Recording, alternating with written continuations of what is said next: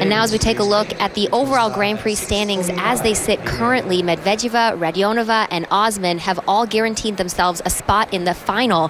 For Ashley Wagner, however, not looking so good, because look who is left to compete in this Grand Prix series next week. Plenty of great skating still to come.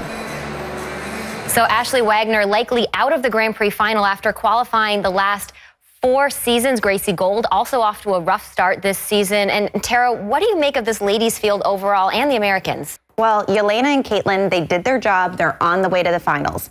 Ashley Wagner did not. She should be there, so it's very disappointing for her. She even just tweeted right now, I work way too hard to skate like this. It is what it is. I'll see you at Nationals. Someone she'll see at Nationals is Gracie Gold, who also didn't make it to the final. So they will be battling it out at the U.S. Nationals. But looking ahead at the U.S. Nationals for the ladies, it's a wide open field. If the ladies continue to skate the way they have been, you've got names like Mariah Bell, Courtney Hicks, who both medaled on the Grand Prix and could challenge Gracie and Ashley. It's going to be who shows up and skates. So plenty to still look forward to from the U.S. ladies in the future. But let's talk a little bit about the men really quickly. And let's take it back to February. Earlier this year, Patrick Chan trailed Jinbo Yang by over 12 points heading into the free skate, and he won it overall. Now they're in the exact same position. Do you think Patrick can do it again, Tara? Yes, Patrick can do this. If anyone can make up points and make up a lot of points, it's Patrick Chan. 12-point deficit.